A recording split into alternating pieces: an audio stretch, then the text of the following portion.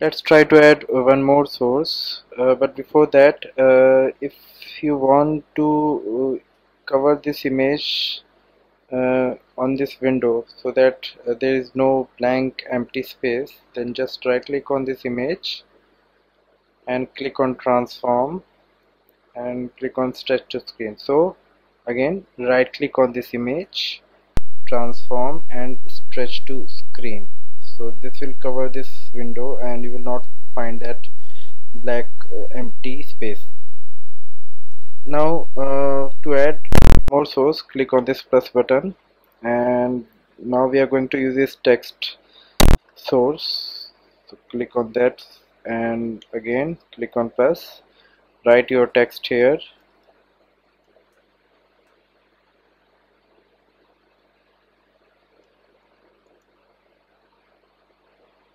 You can change the font, you can make it bold and resize it. Select font family and click on OK.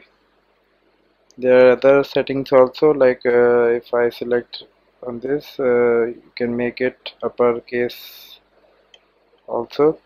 You can change the color, so you can select any color, and other effects also, opacity and other things. Otherwise you can just click on OK and let that be default settings.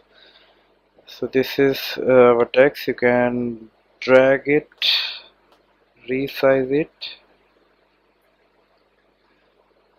and you can start recording. So again, this is a kind of audio recording, but we have two sources, one image and one text. Let's try to add some effect on this text.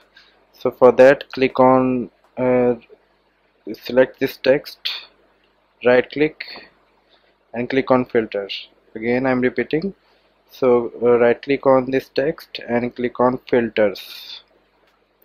You will not, if you are not able to see that that plus button, then just resize this window and click on this plus button and click on scroll.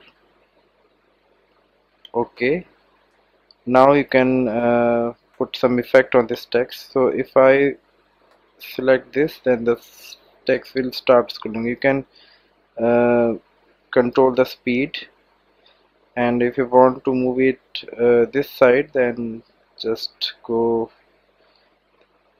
and stretch this bar to left side. Okay, and if you see that if I put, you can put some values also. So 0 means these are the static text.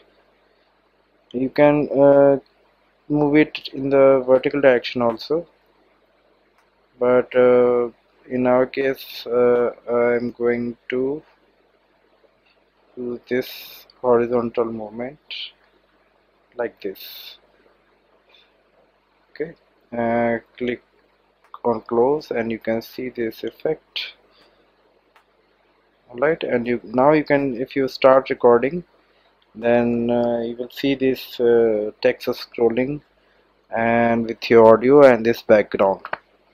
You can put one more source here.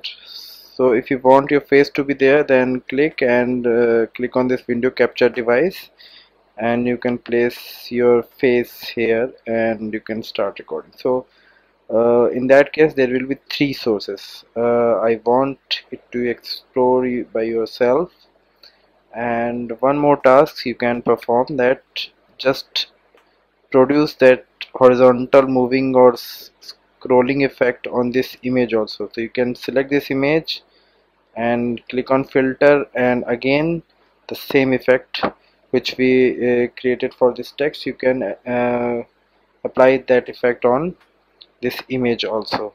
So try it by yourself.